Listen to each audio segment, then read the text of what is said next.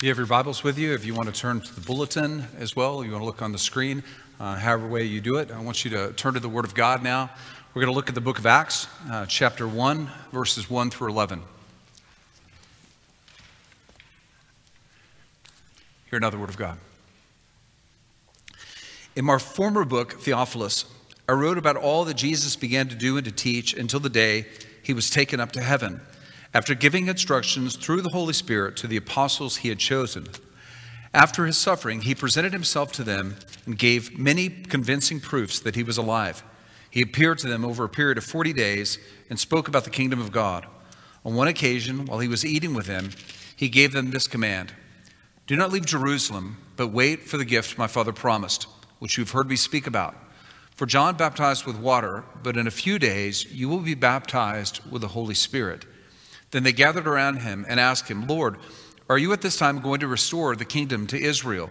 He said to them, "It is not for you to know the times or dates the Father has set by his own authority, but you will receive power when the Holy Spirit comes on you, and you will be my witnesses in Jerusalem and all Judea and Samaria and to the ends of the earth." After he said this, he was taken up before their very eyes, and a cloud hid him from their sight. They were looking intently up into the sky as he was going, when suddenly 2 men dressed in white stood beside him. "Men of Galilee," they said, "why do you stand there looking into the sky?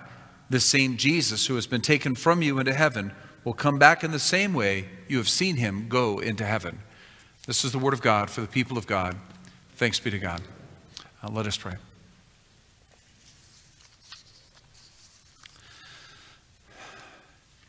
Heavenly Father, we live in between the times of Jesus' ascension into heaven and Jesus' return at the end of history and the full establishment of your kingdom.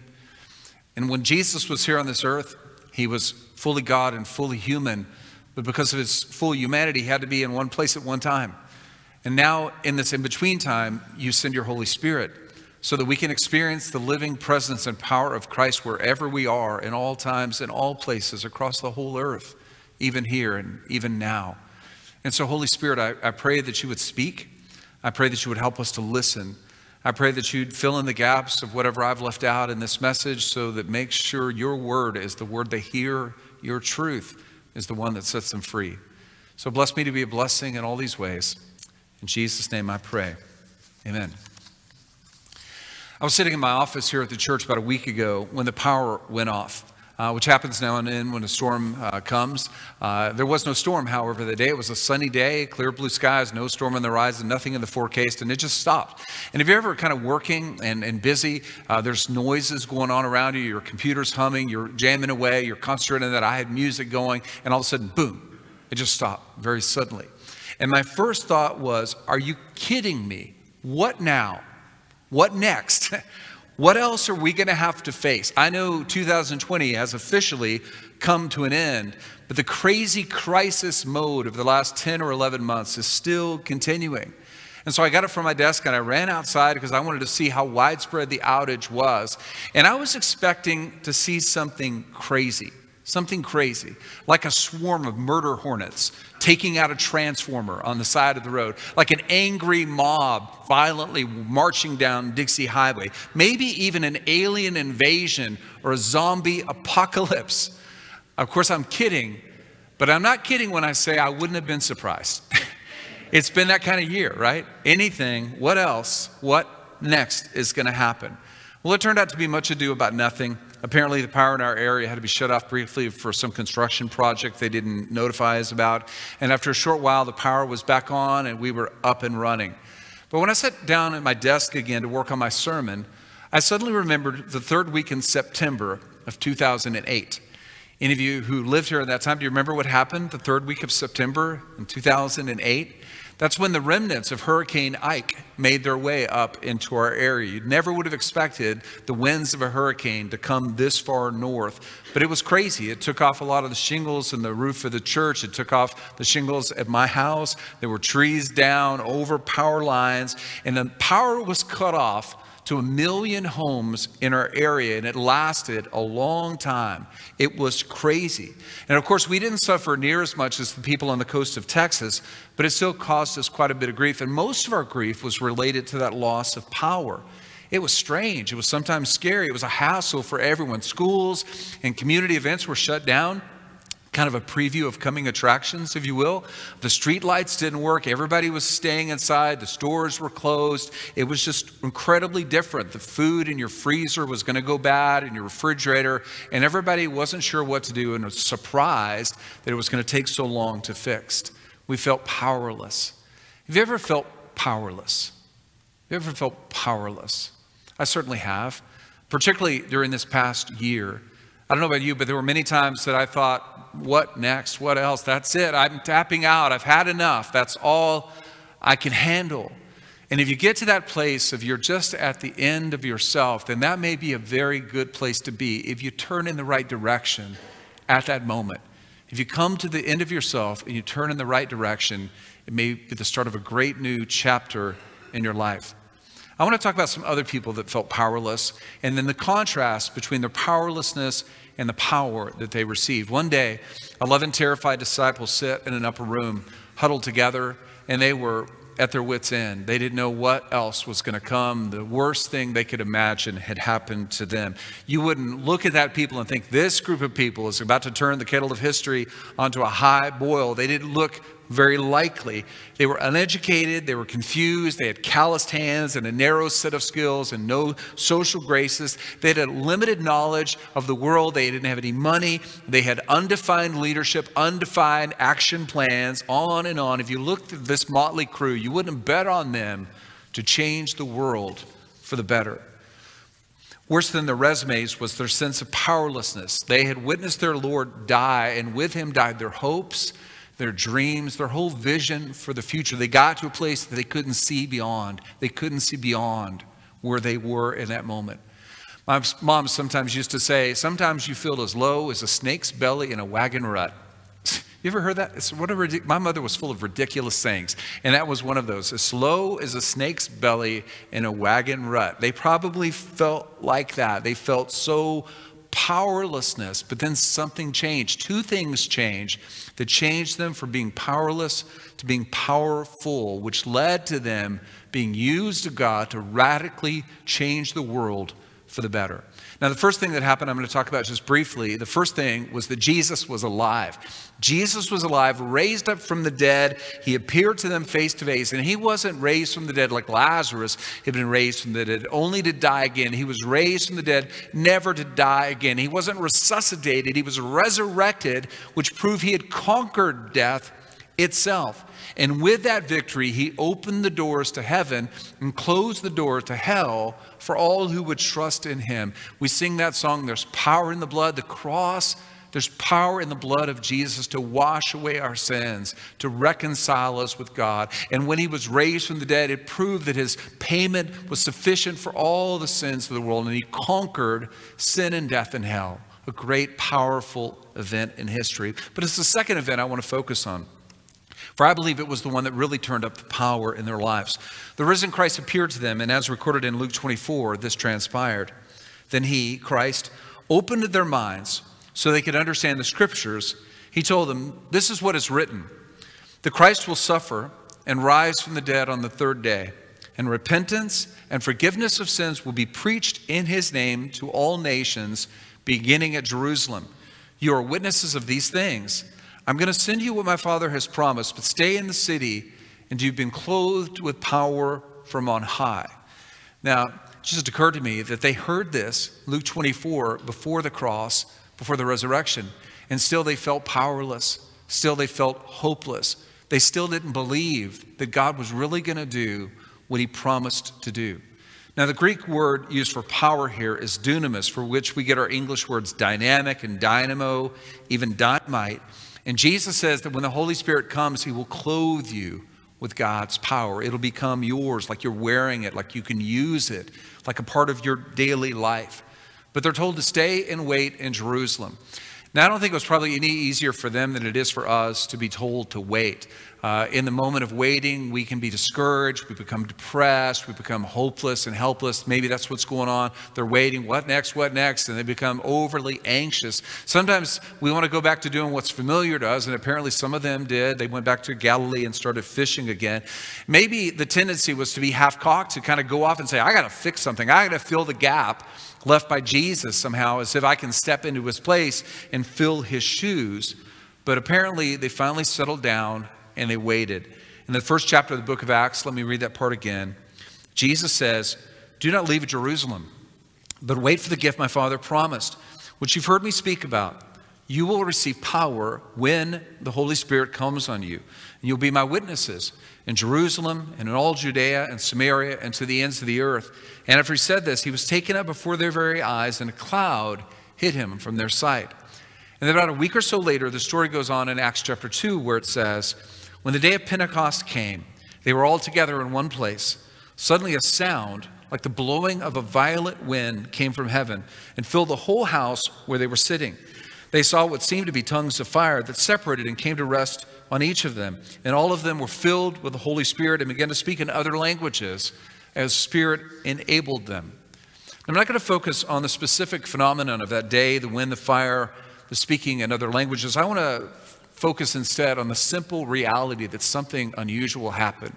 Something changed their lives. A power came down from heaven and entered in to women and men and enabled them to do and to be what they could never do and be before, which enabled them to be used by God to change the world for the better. To be used by God to change the world for the better. Now, one day, on the day of Pentecost, many people were crowded into Jerusalem. And so the Apostle Peter saw the evangelistic opportunity that this represented. And so he stood up to preach his first sermon. How would you expect him to do? Really? Now, this was a person that had no experience in this. He had no formal training. He had no formal education. This was less than 2 months after he violently denied even knowing Jesus. This was the man who, even after seeing Jesus come back to life, decided to go back to Galilee to fish. This was a man who was infamous for putting one foot after another into his mouth. What respectable church today would even let a man like this step into a pulpit? But when Peter's sermon was finished, over 3,000 people committed their lives to Jesus Christ. They were saved by grace through faith in Christ. There was never been another altar call quite like it. But please be clear about one important thing. It wasn't about Peter. It wasn't about his sermon. It wasn't about anything particular that he said. The miracles that happened that day were the work of the Holy Spirit. The work of the Holy Spirit. I've often thought that they ought to retitle the book of Acts from the Acts of the Apostles to the Acts of the Holy Spirit. Because the Holy Spirit animating the lives of the apostles that made these things happen. What gave birth to the church that day? What is absolutely essential? What is really necessary to make a positive and lasting difference in the world? It is power, not just any power, but the indwelling power of the Holy Spirit of God. How long has it been in your life? How long has it been in our church? And since something happened, you said, only God could do that. Only God could make that possible. That's not something we could ever begin to take credit for. If it has been a long time, and I suspect for many people it has, then maybe we need to do what Jesus told them to do. Wait and watch and pray. And then maybe you'll see that God is doing more than you think he is. Maybe God is responsible for things you've been taking credit for. Maybe you'll see that God is moving, or maybe God's going to move in a new way. But in order to be ready for that, you got to wait and you got to pray. When that storm left us without power, and other storms that have left us without power, it didn't mean the power was gone. It just meant it was on elsewhere, and we were somehow disconnected from it. Maybe that's where you're at right now, disconnected from the power of God. I'm challenged by this statement from a pastor named Dr. Jerry Vines. He wrote, "The average Christian and the average church are somewhere bogged down between the cross on Calvary and Pentecost. They've been to Calvary for pardon, but they've not been to Pentecost for power. Bethlehem means God with us. Calvary means God for us, but Pentecost means God in us." Think about it. If God is really in us, then there ought to be power available to us. And I think the modern day Christian and the modern day church have often lost the sense of the power of God. When it comes to churches and denominations, too many are just like social clubs or civic organizations or indistinguishable from the United Way or things like that, kind of do-good organizations or self-help life coaching centers that preach a pop psychology sprinkled with a little bit of scripture here and there. Just like Samson in the Bible, they don't even know that the power of God has left them. One day, John Wesley said, I don't fear that the people called Methodists will not exist on the face of the earth. I fear that someday they will have the form of religion, but deny its power. But deny its power. Do you remember the story of Samson? Samson was one of the strong men, well known for his feats of strength, but he was a judge in the Old Testament in that period of history. And one day he decided to put his head into Delilah's lap, a pagan woman who dishonored God at every opportunity. And as he slept, she cut off his hair. And that hair symbolized his commitment to God and mostly his reliance on the power of God. It wasn't his power ever. It was the power of God on which he relied, and the hair symbolized that promise and that vow and that commitment. Know this, she didn't take his power. He let it go. He let it go by being self-indulgent, by being self-focused, by thinking he was self-reliant, by depending on Delilah and the pleasures of the flesh that he thought that she would provide. And she was able to take his power because in that moment he trusted in Delilah more than he trusted in a God. And as a result, he lost his power. He could do nothing but live a defeated life. And soon he was blind and he was bound and he was going in circles, working at the mill of his enemies. I can't remember where I first read this or heard this, but I've always liked this quote. It says, trying to live the Christian life or to be the church, whether being plugged into the power of God leaves us just like Samson, blinded by the devil, bound up in a Mickey Mouse religion and grinding in the millstone of the world in weakness and defeat. God wants better for us than that.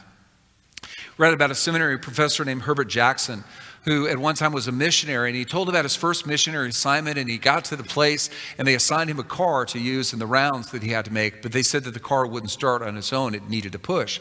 Some of you still have or remember having a car with a manual transmission, so you know how that works.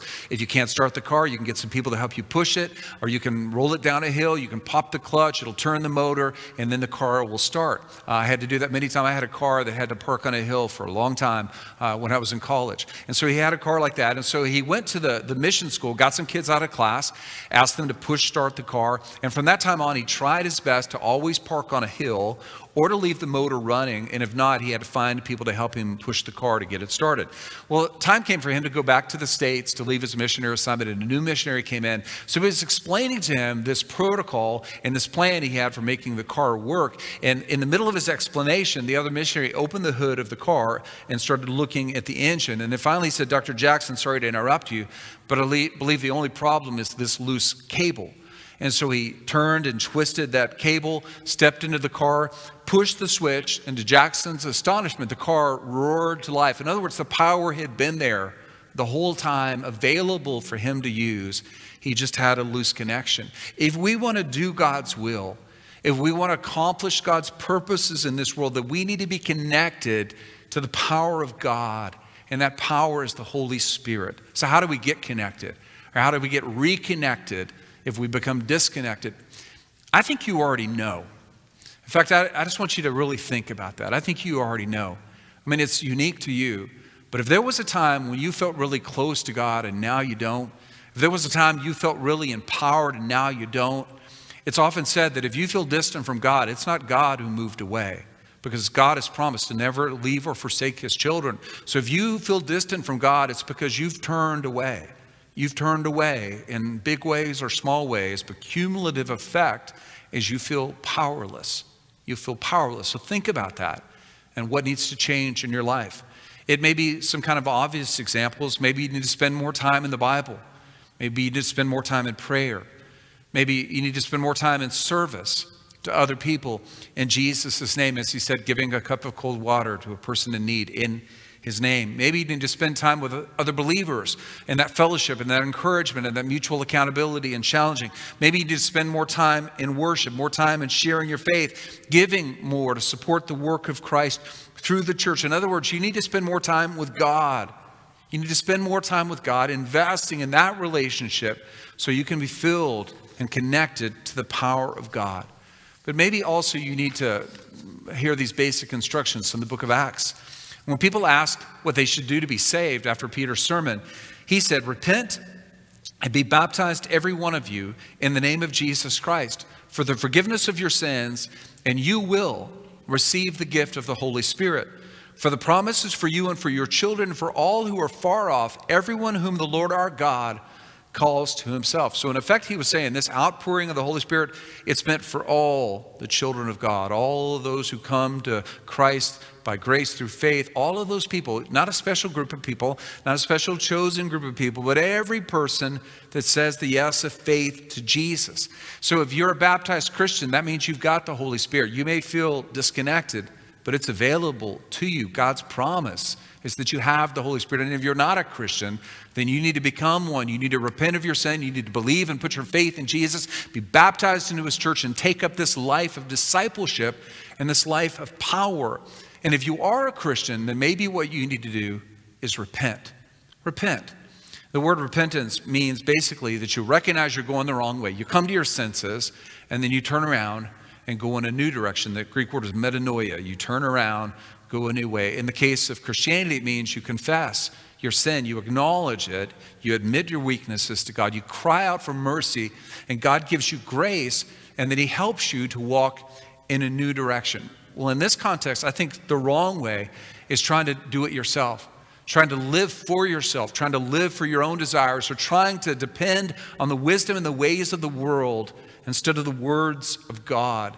Or for the Christian, it may be trying to live God on your own, trying to live with your own power and asking God to kind of watch from a distance. And if you're going to live like that, it's like pushing a car to get it started, but uphill. Uphill. It's not going to work. It's exhausting, and it's just not going to work. Now, please understand, if you think Christianity is about trying harder to make a difference in the world, then you've missed the point. The Bible is clear. We cannot change the world on our own. We cannot make a positive difference in the world. We're more likely to make it worse instead of better if we're doing it in our own power. We cannot change a person's heart. We can't even change our own heart. We can't save ourselves, let alone other people, but God can. God can do all things. The Apostle Paul realized how much this was true, and he wrote, I came to you in weakness and fear, with much trembling. My message and my preaching were not with wise and persuasive words, but with a demonstration of the Spirit's power, so that your faith might not rest on human wisdom, but on God's power. In the end, people don't need us. They need God in us. They don't need us. They need God in us, so God can flow through us to them. What we need to remember is the Holy Spirit is great enough to overcome all our shortcomings, all our failures. He can work through the limitations of insufficient talent, insufficient intelligence, or upbringing. God is able to use you and me for our good and for his glory. And for our part, making a difference in the world is not about our ability, but our availability, our willingness to yield ourselves to the work of the Spirit. So we say, it's not me. It's not me. God is using me, and I feel privileged to be used of God, but it's not about me and what I bring to the situation.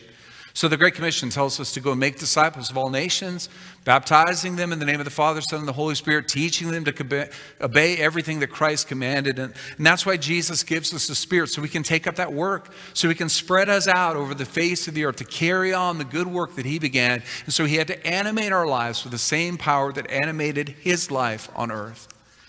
I want to go back to when that big storm happened and it took away people's power in 2008. I'm ashamed even now to admit it that my home didn't lose power. Millions of people, or hundreds of thousands of people lost their power, but there were 3 houses on my street that didn't lose their power. We have no idea to this day why we had power and they didn't. It seemed so incredibly random. You could go for blocks in any direction, and there was other people that didn't have power, but we didn't have power. I wasn't worthy of that blessing, but I'm grateful for it because it enabled me to make some observations that I want to share with you that relate, I think, to our calling as Christians. So I'm going to share 5 things. First of all, you could clearly recognize those who had power and distinguish them from those who didn't. What was the big difference? At night, the lights were on. At night, the lights were on. And you could see that light shining out. And that light gave hope. That light gave encouragement. That light meant that there's people there that might be able to help me. If you're a Christian, the light of Christ should be visible in your life. And you should do all you can do to open the shutters and to open the doors and to let it shine for everybody. The Bible says that if you'll stay out of the way, people will see God through you. Now, the second people is the people with power were in a unique position to help the people without it. My mother and father-in-law in Cincinnati were without power, and they had a big deep freezer that was packed to the gills. And we thought to ourselves that if we just kind of keep it closed, it'll stay frozen for a while. So we loaded the whole thing in the back of a pickup truck, drove it down to our house, and plugged it in. And I guess other people in the neighborhood saw us doing that, so they started bringing their appliances over to our house. We had power strips on our front porch for people to charge their phones. We had extension cords running from our house to our neighbors' houses. People came over to cook food so it wouldn't spoil. The point is this: having power gives you a special ability, but mostly a special responsibility to help the people around you that don't have power. If you know the love of God, if you enjoy the love of God, if you've got the support of a church family, then you're in a privileged position. And with that privilege comes a great responsibility to help people that don't have those things. And the third thing is related to this, is the people with power had great compassion on people that didn't have power, so much so that we kind of had parties together. It's actually one of my favorite weeks in my neighborhood because people came out of their houses and it was hot in their houses. So they come out in their houses, they talk out in the street. We had like a block party. People would bring grills and they would cook the food before it went bad. We would talk, we'd share, we'd help each other. We cared about each other in those moments. As Christians, we're supposed to care about other people, especially people that don't have what we have and know what we know and don't have the Jesus that we have and the church that we have and all those blessings. We should have compassion for them. And the fourth thing related as well, people with power should be humble and gracious toward people that don't have power. I heard about so many people suffering without power that I felt guilty of the fact that I had power. And some people would tease me. Some of it wasn't teasing. Some of it was anger. What the heck? Why do you have power when we don't have power? And I wanted to put a banner up on my house and say, sorry, I have power when you don't. How can we help? How can we help? We're available to help. As Christians, we're called to be humble people because we have a grace. We have a power that we didn't earn, that we didn't deserve, that's not our own, and we ought to be motivated by that gratitude to be gracious and generous and kind to other people. Sometimes Christians look down their noses at people that don't know what we have and have what we have. They're judgmental, they're unkind, they condemn people. One of the things I most hate about social media is all the Christian people that spend their whole time being graceless and harsh toward other people that they think are wrong. Let me point out the 10 ways that you're an idiot. Let me point out the 10 ways that you're wrong about all these things. You're never going to win a person to Christ with being graceless. You can only win people to Christ by being gracious, to hear them, to listen to them, to care about them, to help them know they're not going to care what you think until they know you care about them. We should remember that everything we have is a gift of God. We don't deserve it, so there's nothing about us in it. There's nothing to be prideful about. Instead, we should be motivated through tremendous compassion and tremendous generosity. And the last thing is this: the people without power needed to get power. They needed power of their own. No amount of caring and sharing could substitute for them having their own direct access to power. I remember how Duke Energy shipped people in from all over the country. These whole crews and their trucks were coming down the street like an invading army. But this case, they were coming to bring power, to bring light. And when the lights went on, I'll never forget it. I remember the moment that it happened, when the power came back on, you heard people cheering in our neighborhood, up and down the street like it had just been the end of a war or something. People were running out. Ah, they were so excited. Well, that's what God wants to happen when Christians make disciples. The angels in heaven, it says, rejoice when people turn back to the Lord. So I wish we were just as concerned about the people that are walking in spiritual darkness, the people that are lost without hope in the world, the people that may not even know they're lost, but they're running away from God, which means they're going in the wrong direction. They don't have the love of God. They don't have the power of a church family. They're disconnected from Christ, disconnected from a church. So how can God use us to connect them once again?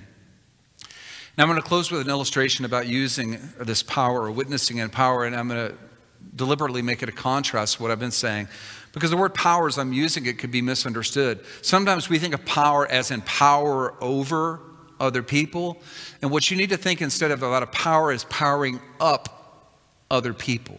It's not a power that overwhelms and intimidates and obliterates everything in its path. Most of the time, the power of the Holy Spirit is much more gentle than that and much more soft than that. Sometimes it's like a candle in a dark room or a lamp in a dark corner of a place. It's like bread baking that just kind of permeates a house with a sense of goodness. It's like a smile or a kind act on the face of a child or a person. It's two people embracing because they're in love. It's grace.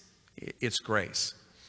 I read a story about a 19th century skeptic who promised a great British preacher of that day, Alexander McLaren, that he would go to his church and listen to him preach for 4 Sundays in a row. And it was previously announced that he'd be preaching about the basic tenets of the Christian faith. And so the man was true to his word. He came and he went for 4 Sundays and he said, I'll make my decision at the end of those 4 Sundays. And on the last day, he came up to the church. He publicly professed his faith in Christ. He was baptized, became a member of that church, and started the path of discipleship. Well, McLaren was delighted, but he couldn't resist the impulse to ask which of his 4 sermons finally brought the man to his decision. And the skeptic replied, your sermons, sir, were helpful, but they were not what finally persuaded me. He said that after church one Sunday, he stopped to help an elderly lady on a slippery sidewalk as he was going home. And this woman didn't know him, but she looked up in his face and sweetly said, I wonder if you know my Savior, Jesus. He's everything in the world to me, and I care about you, and I want you to know him too. Well, she had no way of knowing that it would be just the right thing to say to just the right person at just the right time in his life, but she had the power and she had the light. See, the Holy Spirit knew all those things. The Holy Spirit was ready for that moment. And it changed a skeptic's heart as no sermon ever could, and he was saved. So that's what God wants us to do with the power that is available to us. He wants to fill us with the Holy Spirit so we can use that power to help others. So if you want to change the world for the better, you want to make a difference, then the first and most important thing you need to do is to make sure constantly, continually plugged in to the power of God in Christ, which is the power of the Holy Spirit. Let us pray.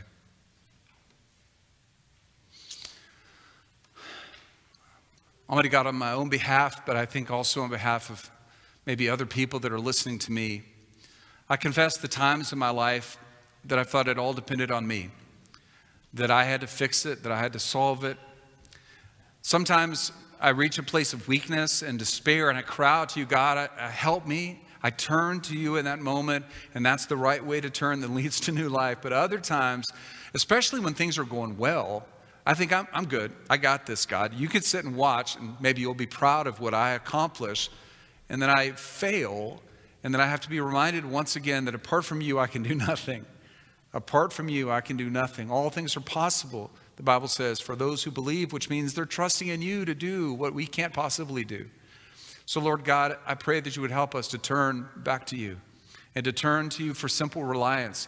I don't have a complicated step-by-step formula today. It's really just as simple as saying, we need you, God. We need you to do what only you can do. We need you to work in us and through us. And we're making ourselves fully available, fully yielded to the work of your Spirit. And at the end of the day, we'll make sure you get all the praise and all the glory. For apart from you, truly we can do nothing. But Christ in us, which is the Holy Spirit in us, is greater than anyone or anything else that we're going to come against in this world. Help us to use that power for good. In Jesus' name we pray. Amen.